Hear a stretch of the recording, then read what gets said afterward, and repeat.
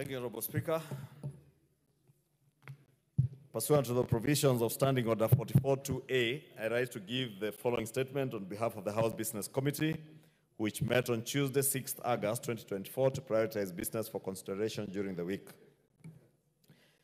Honorable Speaker, members should take note that the House further varied its calendar yesterday and is set to commence its long recess on Friday, 16th August 2024.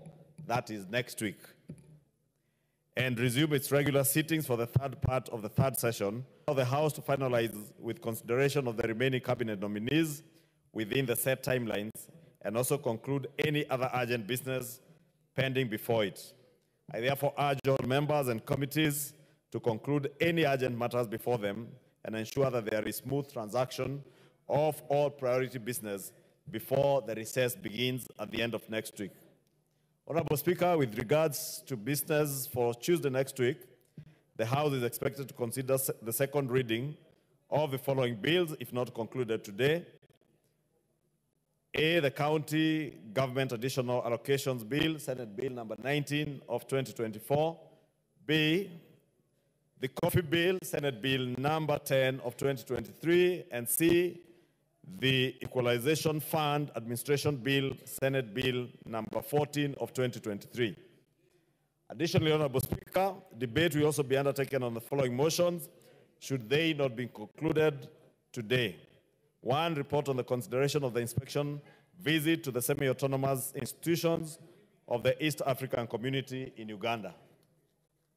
2 is a report on enhancing reporting of parliamentary business on online platforms. 3, report on the consideration of the consolidated fund services expenditures for the supplementary estimates 1 for the financial year 2024-2025. 5, report on consideration of a public petition on funds spent contrary to the provisions of Article 223 of the Constitution. 5, report on the implementation status of reports on petitions and resolutions passed by the House. 6, report on the alleged unfair trade practices by foreign investors in Kenya.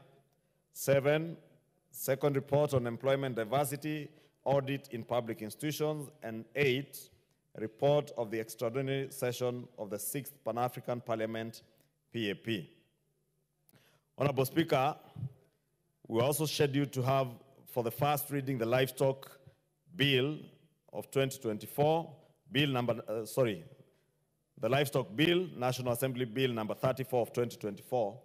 And Honorable Speaker, as indicated in the House Business Committee, I have since written to the Principal Secretary, the State Department of Livestock, asking the PS, or rather the Permanent Secretary to, or rather, we got the approval of the House Business Committee, Honorable Speaker, this Tuesday to stay the first reading of this bill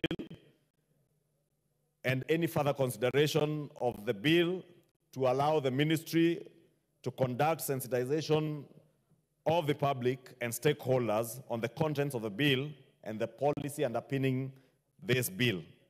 Honorable Speaker, as you are aware, this bill was to appear for first reading and further consideration by the committee, and we since agreed that the ministry needs to do further sensitization to members of the public, because there has been a lot of propaganda online, and we may see this bill suffer the same fate as the finance bill of 2024, being demonized with a lot of untruths.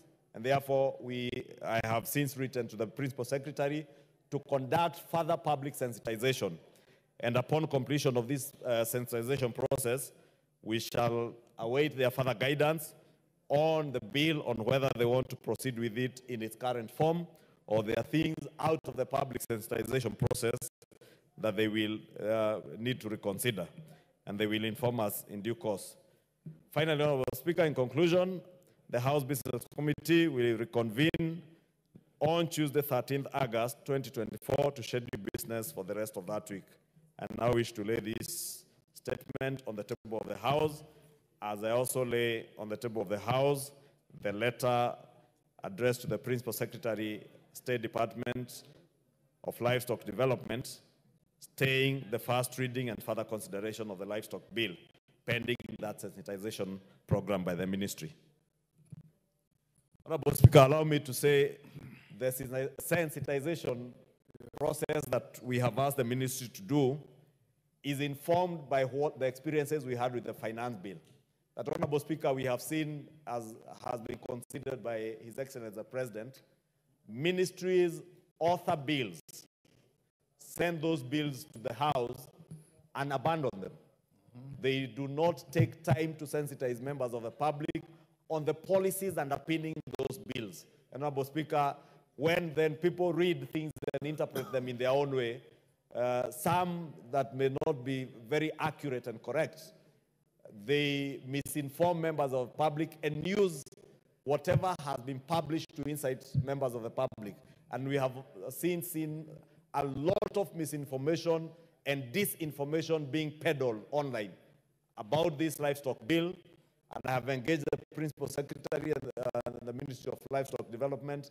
They have clarified a number of things, but we are asked them to engage all the stakeholders, even those who have been spreading the falsehoods and misinformation online, so that they get to understand the policies underpinning the publication of that bill before it comes to us for consideration, so that our ministries, before they get bills being considered by the House, they will have engaged with stakeholders, they will have made it known to members of the public what policies underpin the bills that are being published and being brought to this House, Honorable Speaker, so that Parliament does not bear the brunt of all the things that are being brought, and the owners of those particular bills are not explaining to the public what is it that they want to achieve.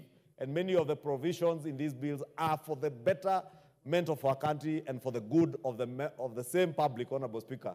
But when the public get misinformed and disinformed, they then get to demonize Parliament and imagine that Parliament comes up with all these bills, Honorable Speaker. And therefore, we want the ministries, in line with what the President has said, that they must take ownership of even communication within their own state departments. And that's why we've asked the State Department for Livestock to make sure that they own up to everything that is provided for in this bill, by going back to the public, sensitize the public on each and every clause in that bill, the policies underpinning each of the provisions in the bill. Then they send it back to us in whatever form they will send it back to us for further consideration by the House, including the public participation, Honorable Speaker, that we normally do as a House. And you have seen, Honorable Speaker, with the Social Health Insurance Fund bills, or the health bills, what the courts have said when they nullified those bills, that there ought to have been more sensitization. Unfortunately, Honorable Speaker, and I don't know why the courts would have taken that direction, the courts told Parliament to sensitize members of the public. Parliament cannot sensitize members of the public. It is owners of the bills in the ministry, and we've also asked the Ministry of Health to go back and sensitize members of the public on the policies and provisions of the 4 bills or the 3 bills that were nullified by the High Court. They then send them back to us for public participation. The public participation program is the only opportunity that Parliament has to engage with the members of the public and get feedback from the people on whatever they have been sensitized by the owners of the bill. With that, Honorable Speaker, I beg to lay the statement. Thank you, Majority Leader.